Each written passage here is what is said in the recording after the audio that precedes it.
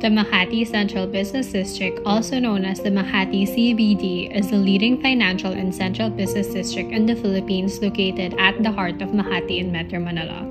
It represents less than 5% of the total land area and population of Metro Manila as of 2018. However, it attracts an outsized proportion of traffic and people due to its central business district with a developed floor area of about 7 million square meters.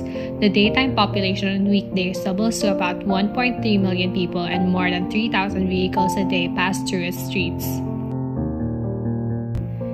After a series of studies and master planning led by the Iledan team along with professional consultants, it was decided that the focus will be on improving the environment, specifically towards pedestrian rather than cars in the Makati Central Business District.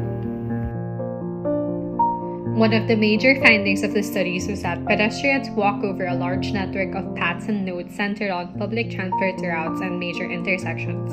Understanding this informal walking network enabled the Iledan team to plan a formal network of pedestrian underpasses that could be built to better serve the needs of pedestrians.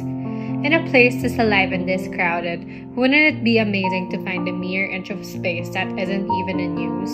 If only you can imagine a 1-acre space entirely unused since its existence. Well, the Iledan team actually redefined city space given this idea and reinvented underpasses becoming more than the usual pedestrian, birthing Mariposa.